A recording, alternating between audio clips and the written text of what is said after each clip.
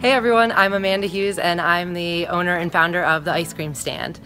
And we're currently located in North Syracuse, but we are inside 208 West Water Street, which is home of our second location.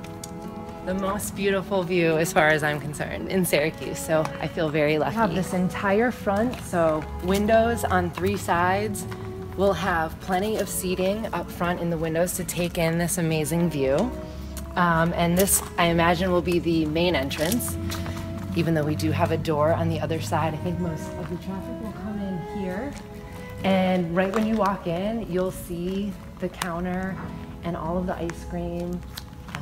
We'll have hard ice cream by the scoop. We'll have soft serve dispensers, sundae stations, all your toppings, recessed coffee. We'll have flurries and floats and slushies, you know, and some of the beautiful cozy seating. We'll have tables over here and ideally some bar seats up in the windows. And then I really am dreaming of this beautiful community table where everyone can come and hang out. I know when I go places, that's where I like to sit and mingle. So I would love to be able to have that for people at our shop here. When I first came to hang these signs and really share the good news, I definitely brought a jar of sprinkles because, as you know, our mission is to sprinkle Syracuse, and I christened the new space with sprinkles, which you can still make out. I can see that on the ground there, just for a little good luck. I know, we feel very lucky to have opened in North Syracuse, where, you know,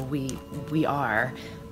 We've got great neighbors with Core and Hafner's, and a lot of people roaming around, and I, you know, see that same opportunity here with all the festivals and all the traffic and all the new things, you know, like you mentioned, residential above, and things really expanding in this area. I love that we'll be here and kind of on the ground floor of all that.